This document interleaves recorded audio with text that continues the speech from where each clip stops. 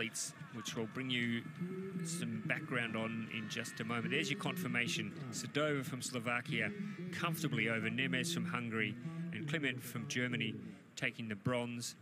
Good result there for the for Rosia from Great Britain. Yeah, fifth. for sure. And you know, like I said, she's another year junior, so she'd be looking to push forward with that for next year. And I know she'll also be racing the Marathon World Championships in a few weeks' time. Cool.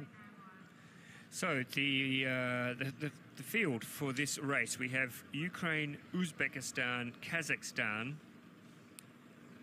Moldova, Hungary, Germany, Italy, Poland, and Romania in this field. Very strong Eastern European contingent, as you would expect in a C2 men's race. But there are your crew from Kazakhstan in lane 3, inside them Ukraine, and in lane 2 Uzbekistan.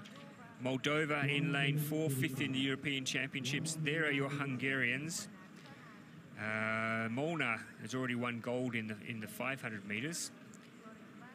The Germans, 4th in the European Championships earlier this year. Your crew from Italy, 7th in the European Championships earlier this year. Poland now, they'll give this a shake. They were 2nd in the European Championships, and they've stuck with the same crew. And on the outside, the boys from Romania, they were, well, COSTACHE was 3rd in the back of the boat. He was part of the crew that were 3rd in the European Championships. But he's got a new man at the front of the boat, so any change is a good change, they say, Jennifer Egan. Except when it's not. Except when it's not. Except when it's not. Yeah. Sometimes they say, don't fix what's not broken. Exactly, so they do say that. Maybe it needed fixing. Well, I don't know. They were 3rd in the European. So Maybe the other athlete is sick or has been injured. Yeah.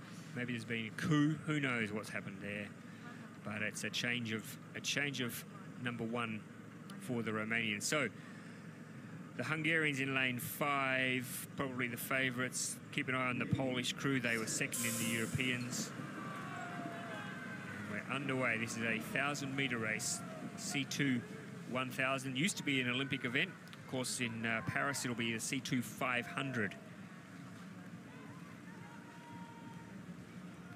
And straight away now we can see, I think it's the Hungarians in the middle of the field who've gone out early to take the lead, with the Italians, the Moldovans on their inside, and the Germans on their other side, but making an early statement in a 1,000-metre race.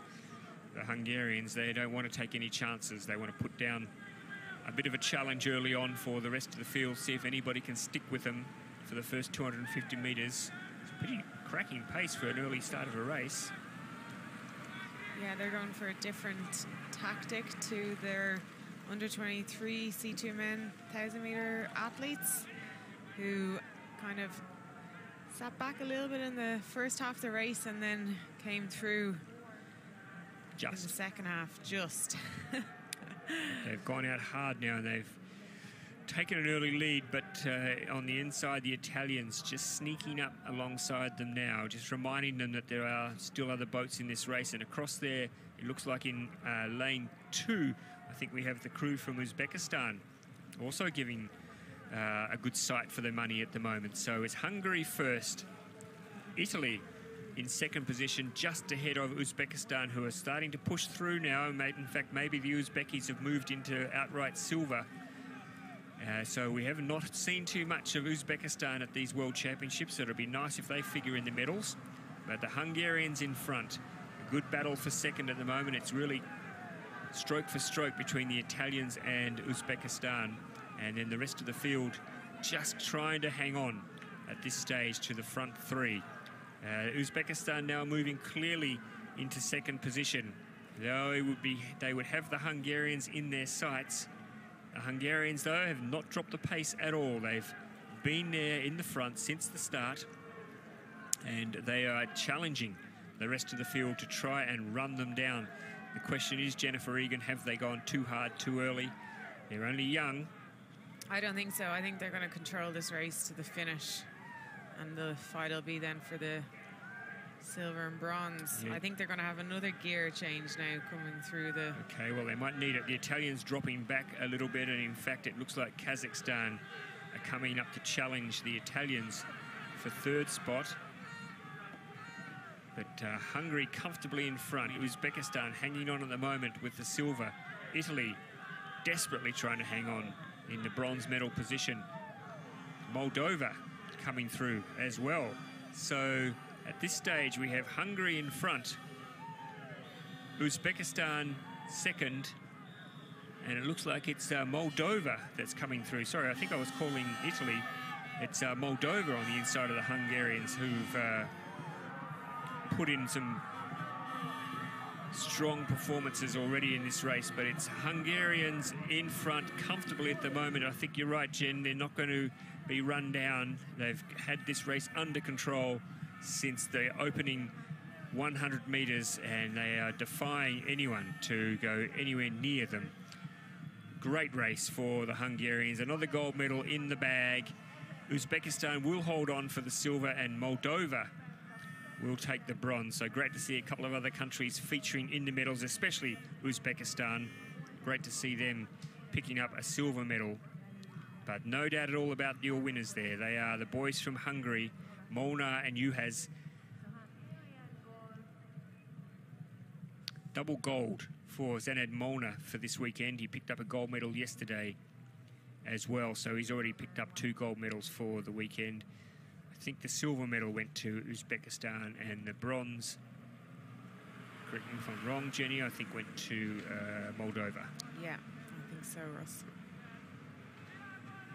My apologies, I think I did call Moldova as Italy at some stage during the race, but I'm sure you people at home knew what I was talking about, maybe. It's very confusing when they both wear blue, hey? I know. It's a very similar blue, isn't it, to the Italian blue,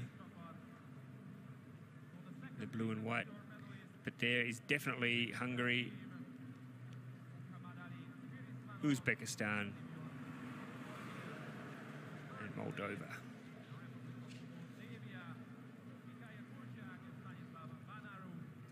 Just checking, a bit nervous now about the second place. It was Uzbekistan, yes. So they'd be pretty happy.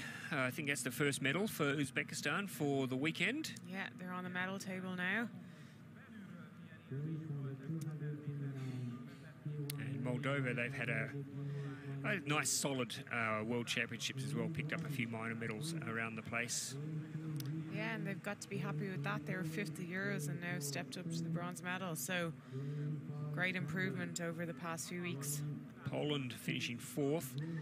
The Germans in 5th position. So there's your top 5 for the C2 men's 1,000 metre junior final. Congratulations to Hungary. Let me just do a quick tally. I think that's